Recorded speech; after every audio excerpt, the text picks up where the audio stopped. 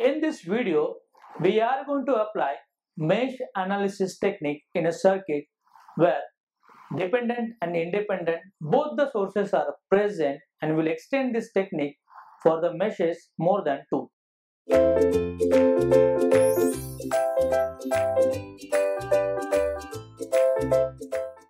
Here problem is this. We have to get a mesh currents I1, I2, I3 which are flowing like this.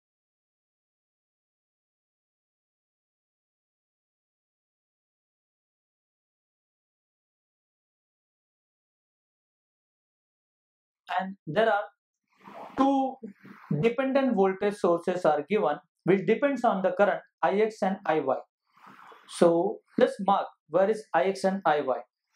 So Ix is this current given by them,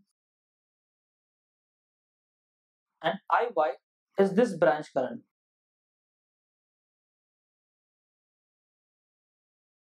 So based on these currents, voltages are developed. Now mesh 1 will have a mesh current I1, give rise to voltage across all the resistors of this polarity. Similarly for mesh 2,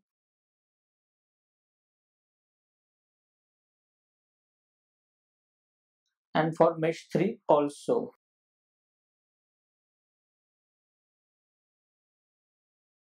Let's apply KVL to mesh 1.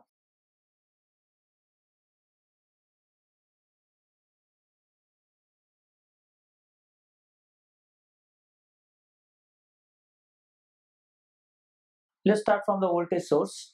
In this direction, minus plus. So plus 5, plus minus 1 into I1. So I will write minus I1 plus minus a voltage source. So minus Iy is the value. 1 ohm once again have the voltages minus I1 because of I1, and plus 1 into I2 because of second mesh current I2. So over here, if you see properly, Iy is the variable which need to be replaced. So substitution equation for Iy will be now, we need to write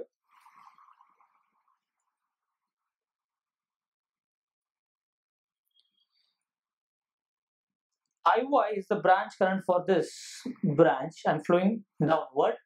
This branch is common between two mesh where I2 is flowing down in this direction and I3 is flowing up.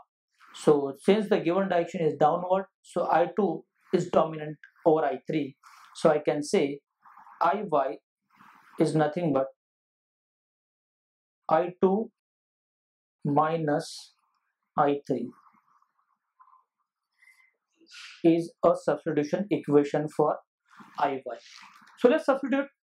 So if I substitute, I will get 5 minus I1 minus Iy is I2 minus I3 minus I1 plus I2 equal to 0. So let's simplify. 5 minus I1 minus I2 plus I3 minus I1 plus I2 equal to 0. So this will give us minus I2 cancelled with plus I2, and in the end what we will have is minus 2 I1 plus I3 equal to minus 5, equation number 1. Remember, this time we are having 3 loops, so we should have 3 equations. So one equation we have already got. Let's go ahead with the application of KVL to mesh 2.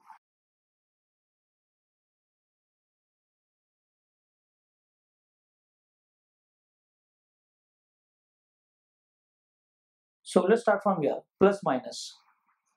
So minus I2 plus minus Ix plus minus I2 minus plus I3 plus minus minus I2 minus plus I1 minus plus IY equal to 0.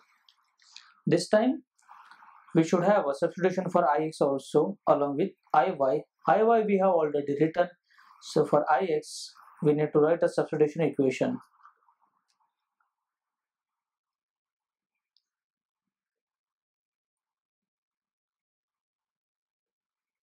So Ix is this current, and this current is matching with the current that we marked, which is I1. So the substitution equation is Ix is nothing but I1.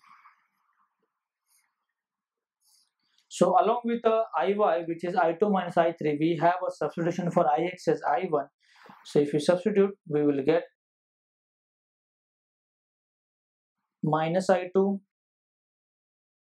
minus I1 minus I2 plus I3 minus I2 plus I1, and Iy is I2 minus I3 equal to 0. Let's simplify this.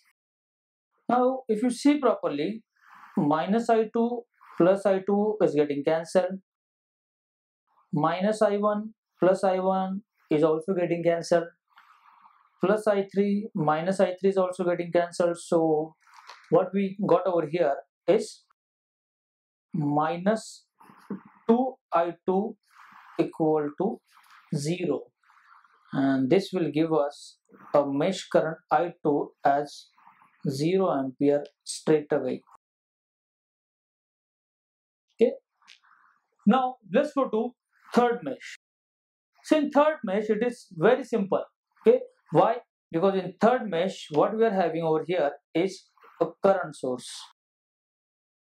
So if a only current source present in the mesh current is fixed by that current source.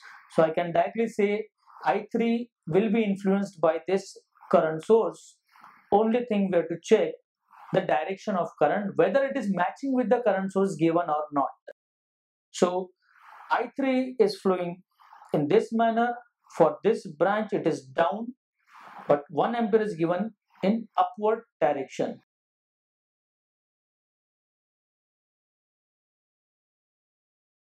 And I2 as minus 2.8788 ampere.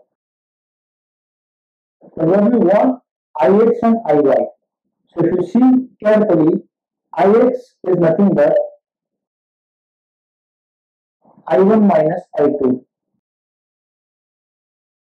So if you substitute this I1 and I2 value over here, I will get Ix as 1.5152 ampere.